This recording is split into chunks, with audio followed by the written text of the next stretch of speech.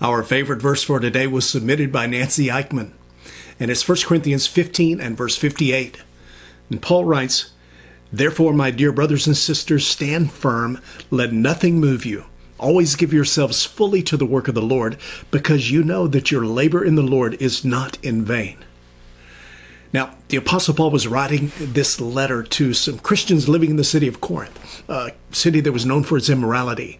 In fact, there was a word coined in the Greek which meant to behave like a Corinthian, meaning an immorality and drunken debauchery. And so it's to Christians living in that kind of ungodly culture that Paul gives three instructions. He says, stand firm, let nothing move you, and always give yourselves fully to the work of the Lord. You know, whenever I read those first two phrases, stand firm, let nothing move you, it always conjures up for me the image of a weather reporter standing in the middle of a hurricane. We've all seen that, right? A reporter standing there, 70, 80 mile an hour winds battering them back and forth, and they're trying to hold their ground. Sometimes their feet slip, they tumble a little bit down the street. You hope they're okay, but it's a bit comical also, right? Well, if you've read Paul's letter to the Corinthians, you know that some of the members of that church were unstable spiritually. They were prone to jealousy and quarreling. There was one man who was sleeping with his stepmother. They were filing lawsuits against one another. Some were apparently having sex with pagan temple prostitutes. Some were getting drunk when they came together for a meal in celebration of the Lord's Supper.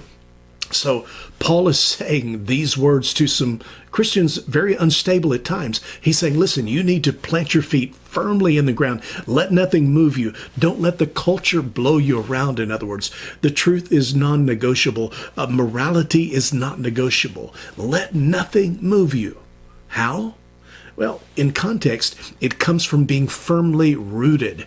It comes from being firmly rooted in the gospel, in the resurrection, in the word of God, in a community of believers, and in prayer, in all of those things that are important in a Christian's life. Next, he writes, you always give yourselves fully to the work of the Lord. Remember, Scripture teaches that whatever we do, we're to do it with all of our might as if we're doing it for the Lord. So that means whether you're scrubbing last night's dishes, or you're changing a dirty diaper, or you're running a business, it's the work of the Lord. It's all for His glory.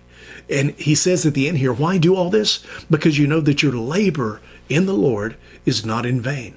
In other words, there will be a resurrection. Because of the promise of eternal life, nothing you do is in vain. What we do matters. It matters to God. It matters to the world. It makes an eternal difference.